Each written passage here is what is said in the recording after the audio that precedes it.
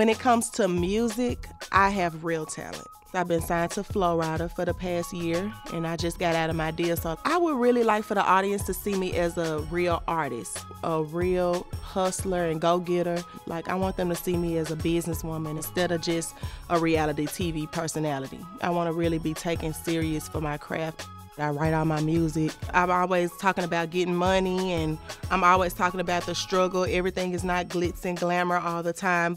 You could pop my CD in, you're gonna wanna get out and get some money, you're gonna wanna get out and make something happen. I like for women and men to relate to me, so I try to do my music as broad as I can so that everybody can kind of relate to what I'm saying. I would have to say my biggest inspiration musically is Jeezy, because he took one lifestyle and put it into music and made people all over the world understand it. A lot of musical inspiration came from Lil Kim.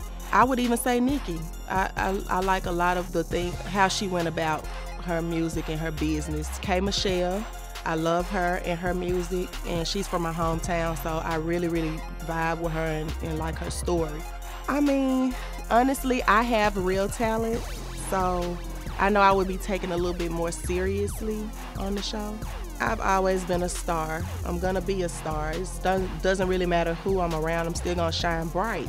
So, I mean, they could just take it and love me or go on. Don't give a f about opinions unless you pay me. A made bitch, broke bitches can't stand me. Yeah!